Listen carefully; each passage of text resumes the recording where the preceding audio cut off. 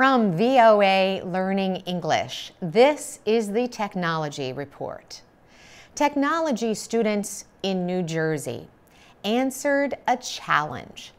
The U.S. Department of Defense wanted someone to build an underwater robot.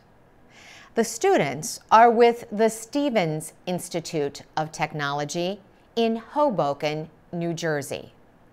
They successfully designed and built a robot for uncovering unexploded mines at the bottom of the sea. The underwater vehicle is called Perseus II.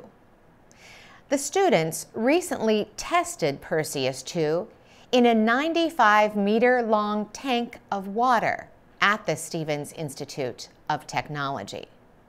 The robot costs about $15,000 to build.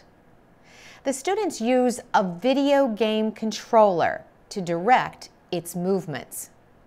Devices known as thrusters enable the robot to go up, down, and toward its target in the water. Video cameras on the robot send images back to a computer through a 13-meter-long cable. Perseus II also has a set of lasers. They are used to measure the size of an object.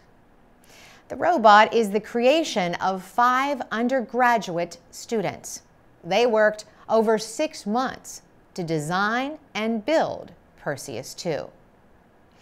Michael DeLorne supervised the project. He says the specialized requirements of the robot were demanding. For example, it has to determine if an object in the water is dangerous or not.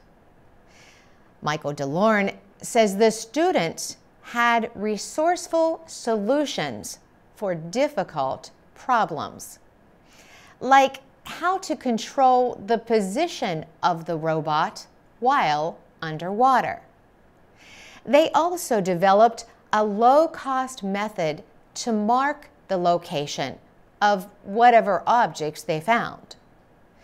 Perseus II was successfully tested in Florida with similar robots built at other engineering schools. For VOA Learning English, I'm Carolyn Persutti.